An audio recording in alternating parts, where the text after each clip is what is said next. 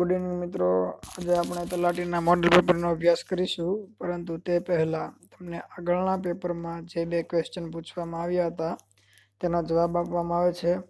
પહેલો ક્વેશ્ચન હતો, ભારતના પ્રથમ નાયબ વડાપ્રધાન કોણ હતા? તો મિત્રો, ભારતના પ્રથમ નાયબ વડાપ્રધાન એ સરદાર વલ્લભભાઈ પટેલ હતા. જ્યારે નહેરુ એ પ્રથમ વડાપ્રધાન હતા અને વિનોબા ભાવે એ ભૂદાન ચળવળ પ્રારંભ કરનાર પ્રથમ નેતા હતા. ક્વેશ્ચન 2, ભારતની રાષ્ટ્રીય મીઠાઈ કઈ છે? મિત્રો, ભારતની રાષ્ટ્રીય મીઠાઈ જલેબી છે, જેનું મૂળ અફઘાનિસ્તાનમાં રહેલું છે. જે અફઘાનોએ આક્રમણ કરીને ભારત આવ્યા ત્યારે જલેબી બનાવવાની કળા સાથે લેતા આવ્યા હતા.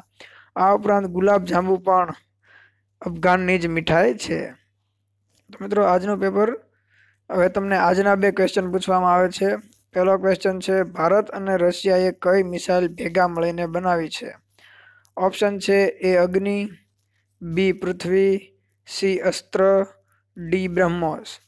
ક્વેશ્ચન 2 છે, પંચાયતની ચૂંટણી લડવા કેટલી ઉંમર હોવી જોઈએ? ઓપ્શન છે એ 25, બી 20, સી 21, ડી 35.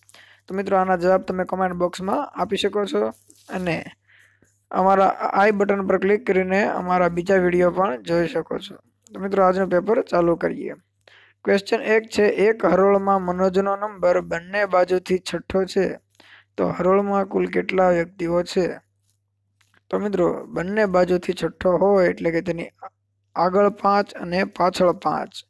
તો આગળથી પણ છઠ્ઠો અને પાછળથી પણ છઠ્ઠો, તો કુલ વ્યક્તિ 5 + 5 + 1 બરાબર 11 થાય. ક્વેશ્ચન 2, જો આધાર તરીકે 1 હોય અને ઘાતાંક તરીકે 50 હોય તો તે ઘાતની સ્વરૂપની કિંમત કેટલી થાય?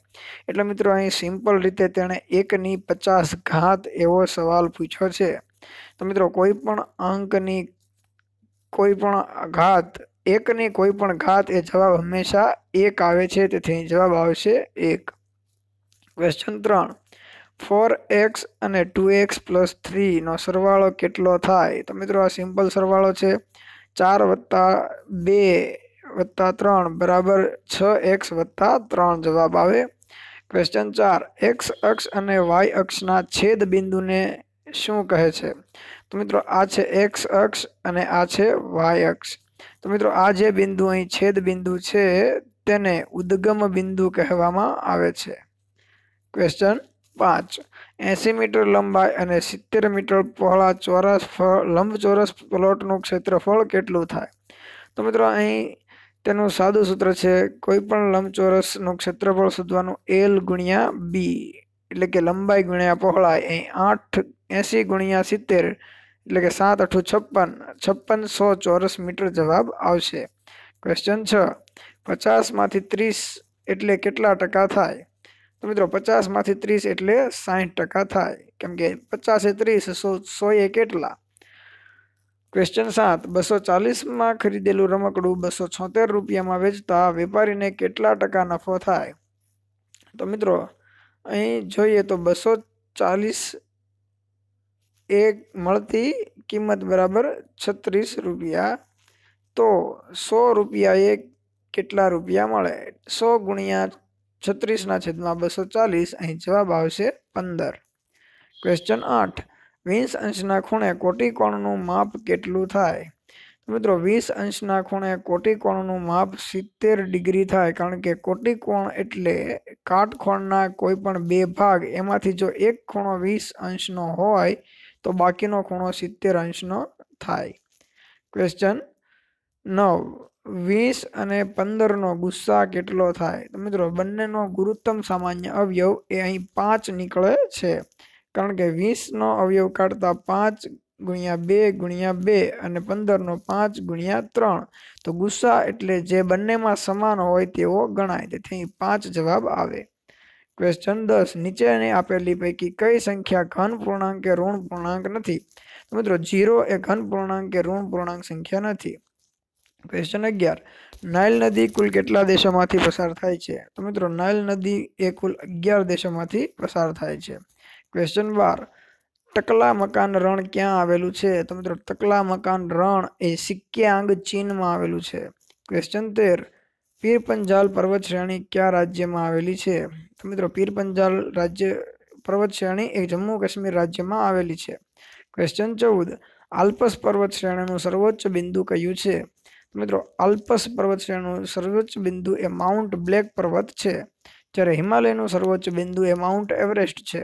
ક્વેશ્ચન 15. ટેગાનો શબ્દ શું થાય છે? તો મિત્રો ટેગાનો શબ્દ શંકુ વૃક્ષી વન થાય છે, જેને ટેગા વન તરીકે પણ ઓળખવામાં આવે છે. ક્વેશ્ચન 16. પણજી કઈ નદીના કિનારે આવેલું છે? તો મિત્રો પણજી એ મંડોવી નદીના કિનારે આવેલું છે. ક્વેશ્ચન 17. પ્રસિદ્ધ પુષ્કર સરોવર કયા શહેર પાસે આવેલું છે? તો મિત્રો પ્રસિદ્ધ પુષ્કર સરોવર એ અજમેરમાં આવેલું છે. ક્વેશ્ચન 18. સાતપુડા પર્વતમાળાનું સર્વોચ્ચ શિખર કયું છે? તો મિત્રો તેનું સર્વોચ્ચ શિખર ધૂપગઢ છે. ક્વેશ્ચન 19. ભારતમાં આંતરરાષ્ટ્રીય મહત્વનું મુક્ત વેપાર બંદર કયું છે? તો મિત્રો મુક્ત વેપાર એટલે કે FTZ ફ્રી ટ્રેડ ઝોન વિસ્તાર ભારતનો એકમાત્ર કંડલા છે. ક્વેશ્ચન 20. ભારતમાં કયા રાજ્યમાં લાખનું ઉત્પાદન સૌથી વધારે થાય છે? તો મિત્રો લાખનું સૌથી વધારે ઉત્પાદન ઝારખંડમાં જોવા મળે છે. ક્વેશ્ચન 21. ત્રિપુરા અને બાંગ્લાદેશની સીમાને કયું નામ આપવામાં આવ્યું છે? તો મિત્રો તેને શૂન્ય રેખા નામ અપાયું છે. ક્વેશ્ચન 22. કુડનકુલમ અણુ વિદ્યુત મથક યોજના કયા રાજ્યમાં આવેલી છે? મિત્રો તે તમિલનાડુમાં આવેલી છે, કે જેનો વિરોધ કરવાથી આખા ગામ ઉપર રાજદ્રોહનો કેસ લગાડવામાં આવ્યો હતો. ત્યારબાદ આ સુધારો કરવો પડ્યો બંધારણમાં કે કોઈ પણ કારણ વગર રાજદ્રોહ લગાડી શકાશે નહીં. ક્વેશ્ચન 23. સોન કઈ નદીની સહાયક નદી છે? તો મિત્રો સોન નદી એ ગંગાની સહાયક નદી છે. ક્વેશ્ચન 24. ભારતનું સૌથી ઊંડું બંદર કયું છે? તો મિત્રો ભારતનું સૌથી ઊંડું બંદર એ વિશાખાપટ્ટનમ બંદર છે. ક્વેશ્ચન 25. વ્હીલર દ્વીપ કયા રાજ્યના સમુદ્ર કિનારે આવેલો છે? તો મિત્રો વ્હીલર દ્વીપ એ ઓડિશાના સમુદ્ર કિનારે આવેલો છે. ક્વેશ્ચન 26. શિવ સમુદ્રમ ધોધ કઈ નદી પર આવેલો છે? મિત્રો શિવ સમુદ્રમ ધોધ એ કાવેરી નદી પર આવેલો છે. ક્વેશ્ચન 27. ભારતનું કયું રાજ્ય ટાઈગર રાજ્ય તરીકે ઓળખાય છે? તો મિત્રો મધ્યપ્રદેશને ટાઈગર પ્રદેશ તરીકે ઓળખાય છે. ક્વેશ્ચન 28. પૃથ્વી અને સૂર્ય વચ્ચે વધારેમાં વધારે અંતર કયા નામે ઓળખાય છે? તો મિત્રો તે અપસોરના નામે ઓળખાય છે, જ્યારે ઓછામાં ઓછા અંતરને એપસોર તરીકે ઓળખાય છે. ક્વેશ્ચન 29. વિશ્વની સૌથી લાંબી રોક ટનલ કયા દેશમાં આવેલી છે? તો મિત્રો સૌથી લાંબી રોક ટનલ એ અમેરિકા રાજ્યમાં આવેલી છે. ક્વેશ્ચન 30. કયા શહેરને ભારતનું પ્રવેશ દ્વાર કહે છે?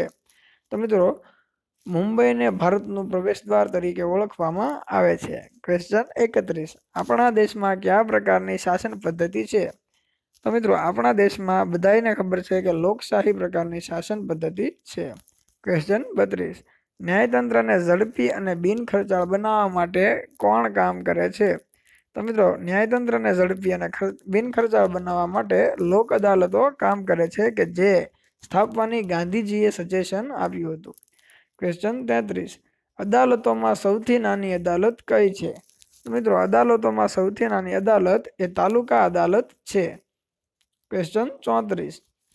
ગુજરાત રાજ્યની વડી અદાલતની સ્થાપના ક્યારે થઈ હતી? તો મિત્રો તેની સ્થાપના 1960માં થઈ હતી. ક્વેશ્ચન 35. ગુજરાત રાજ્યની વડી અદાલત કયા શહેરમાં આવેલી છે? તો મિત્રો ગુજરાત રાજ્યની વડી અદાલત એ અમદાવાદમાં આવેલી છે.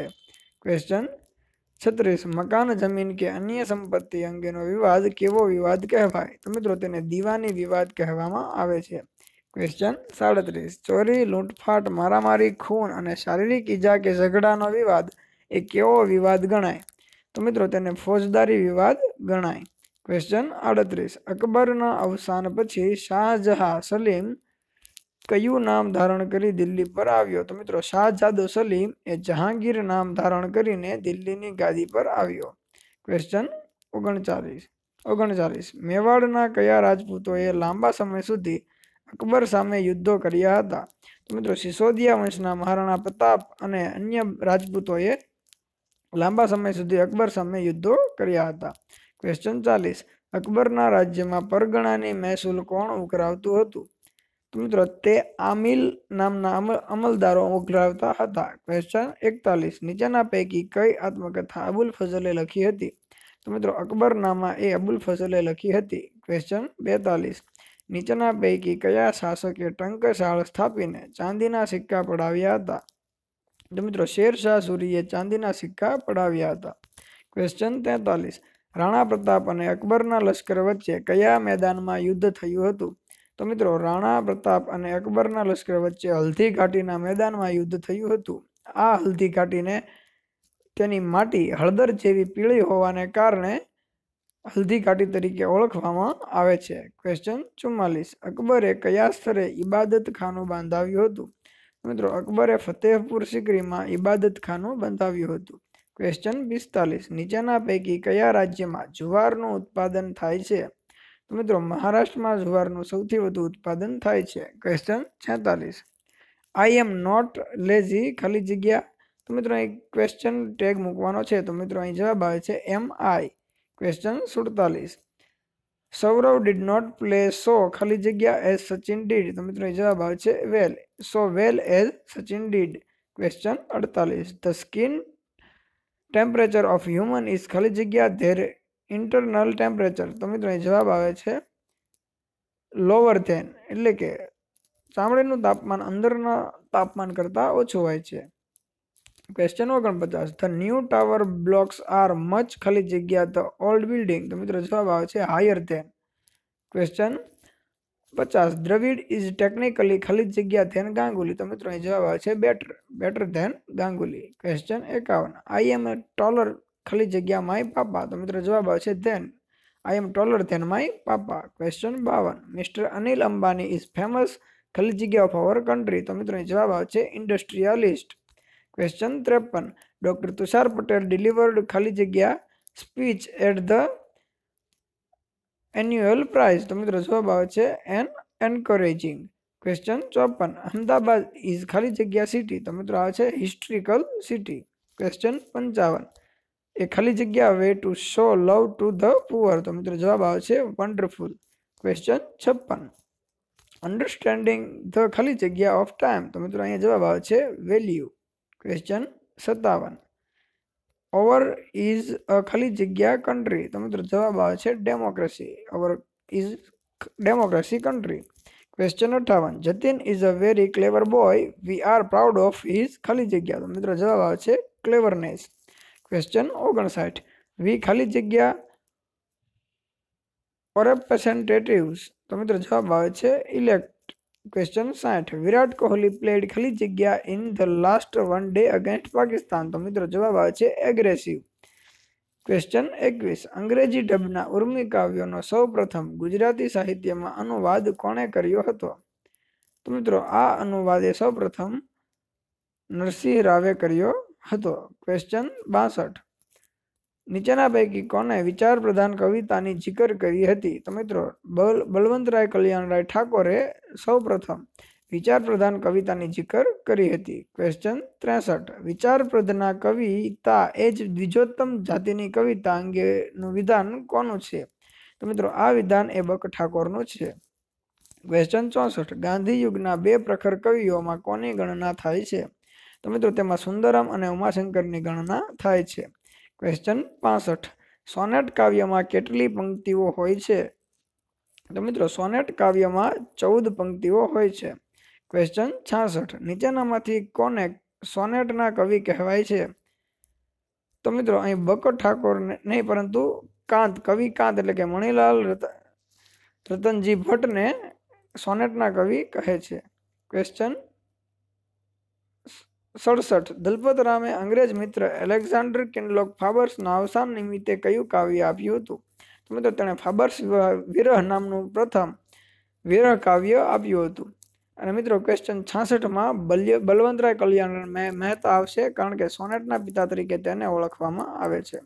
ક્વેશ્ચન 68. જિંદગી જિંદા દિલ્હીનું નામ આ પંક્તિ કયા કવિનું છે? તો મિત્રો આ પંક્તિ એ કાંત અથવા સુંદરમની છે. ક્વેશ્ચન 69. હજારો વર્ષ જૂની અમારી વેદનાઓ પંક્તિ કોની છે? તો મિત્રો આ પંક્તિ એ ઝવેરચંદ મેઘાણીની છે. ક્વેશ્ચન 70. અરદેશર ફરામજી ખબરદાર પાસે કયું કરણ પ્રશસ્તિ કાવ્ય મળે છે? તો મિત્રો તેની પાસે દર્શનિકા નામનું કરુણ પ્રશસ્તિ કાવ્ય મળે છે. ક્વેશ્ચન 71. અર્વાચીન ગુજરાતી સાહિત્યના પ્રથમ બાળ કવિ કોણ છે? તો મિત્રો પ્રથમ બાળ કવિ એ દલપતરામ હતા. ક્વેશ્ચન 72. શરણાઈ વાળો કાવ્ય કોણે આપ્યું છે? તો મિત્રો શરણાઈ વાળો કાવ્ય એ દલપતરામે આપ્યું છે, જે મનહર છંદમાં લખાયેલું છે. ક્વેશ્ચન 73. બાળ કાવ્યોના સંગ્રહ સોનચંપો અને અલગ દલક કોના છે? તો મિત્રો તે બાલ મુકુંદ દવેના છે. ક્વેશ્ચન 74. અમે ઈડરીઓ પથ્થરો રચના કોણે આપી? તો મિત્રો આ રચના ઉમાશંકર જોશીએ આપી છે. ક્વેશ્ચન 75. ઉમાશંકર જોશીનો છેલ્લો કાવ્ય સંગ્રહ કયો હતો? તો મિત્રો તે હતો સપ્તપદી. ક્વેશ્ચન 76. વેણીના ફૂલ કાવ્ય સંગ્રહ કોનો છે? તો મિત્રો વેણીના ફૂલ કાવ્ય સંગ્રહ એ ઝવેરચંદ મેઘાણીનો છે. ક્વેશ્ચન 77. હાઇકુ કાવ્ય પ્રકારમાં કેટલા વર્ણ જોવા મળે છે? તો મિત્રો તેમાં કુલ 17 વર્ણ જોવા મળે છે, જેની રચના 5, 7, 5 એવી જોવા મળે છે.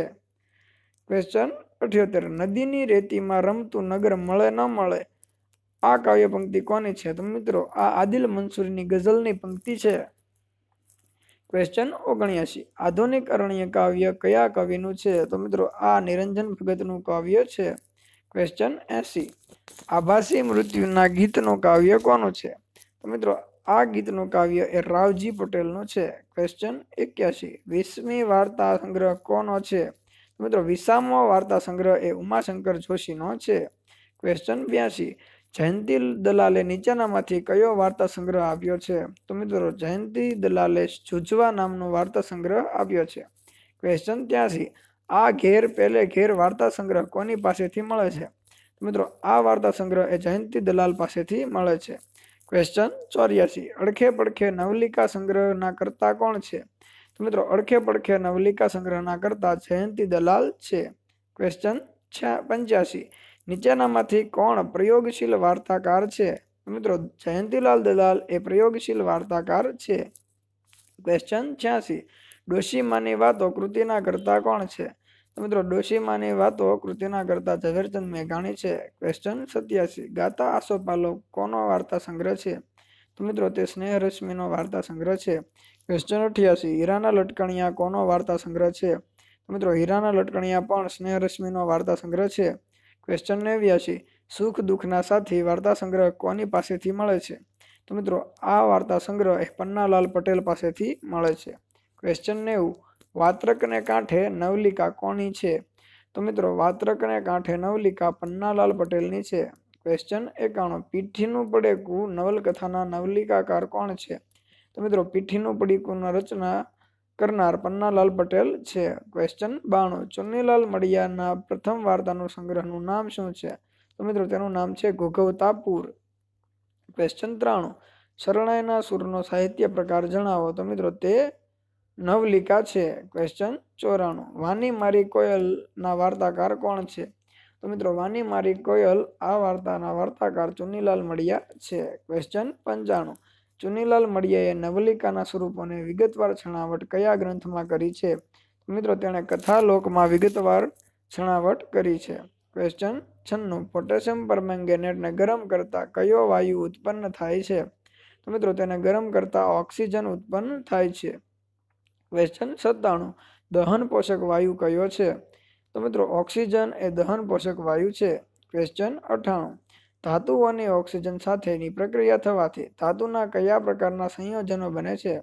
તો મિત્રો ઓક્સાઇડ પ્રકારના સંયોજનો બને છે. ક્વેશ્ચન 99. કયો વાયુ ચૂનાના નીતરિયા પાણીને દૂધિયું બનાવે છે? તો મિત્રો કાર્બન ડાયોક્સાઇડ એ નીતરિયા પાણીને દૂધિયું બનાવે છે.